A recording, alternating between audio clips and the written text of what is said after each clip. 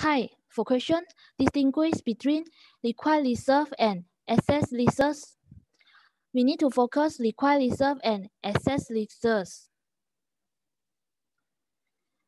Then first we need to know the meaning.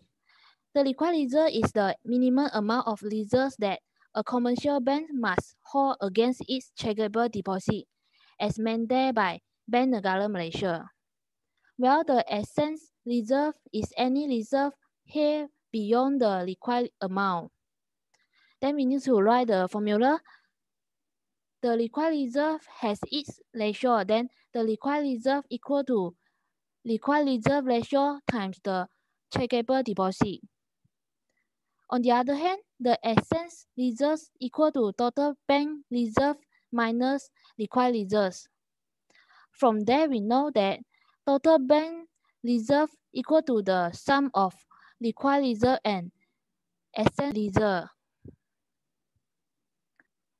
For the other information, reserve in banking system can affect money supply.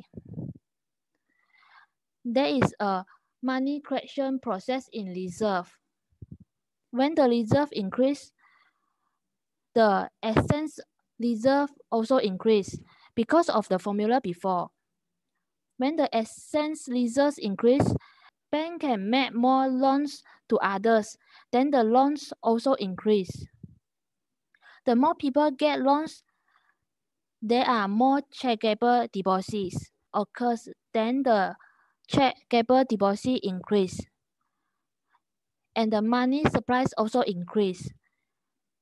This because checkable deposit is one of the items of money supply and one. It causes money supply expansion. On the other hand, when the reserve decrease, excess reserve decrease. When the excess reserve decrease, the loans also decrease. Then the checkable deposit decrease, and money supply also decrease. It causes money supply contraction. That's all. Thank you.